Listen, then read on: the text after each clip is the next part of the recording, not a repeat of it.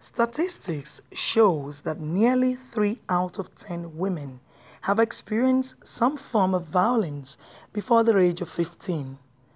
1 out of every 3 women around the world has been beaten, coerced into sex, or abused in her lifetime, with the abuser usually known to her. This Abuja meeting hopes to create the necessary awareness to help victims of abuse to speak up. Report the cases. I think many cases go unreported because of cultural issues, but I think the facing the reality and reporting it, and also increasing the legal sort of prosecution, I think is very important as well. I think when crimes go unpunished, it really doesn't get resolved. Discuss on how we can forge ahead in prevention, in awareness, and also providing psychosocial support for those who are involved.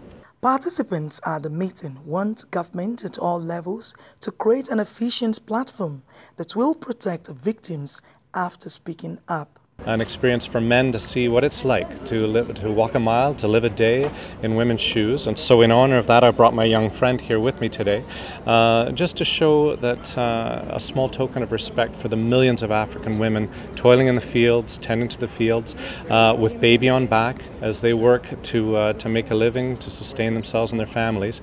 And I think the same thing here, this notion of starting 16 days of activism against gender-based violence is an incredible opportunity for all men in Nigeria and all boys to sit up, speak up, be more aware, take notice, and to fight for those rights for women and girls against gender-based violence. They should speak up.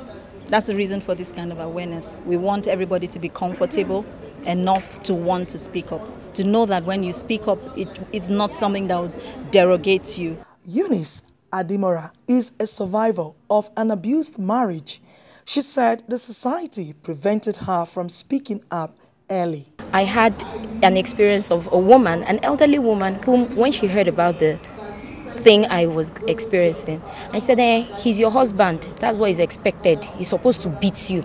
If he beats you with one hand, he use the other hand and bring you back. Unfortunately, that is the mindset of an older woman, an older generation. But do we allow this in this generation? Would you want your own child to experience such?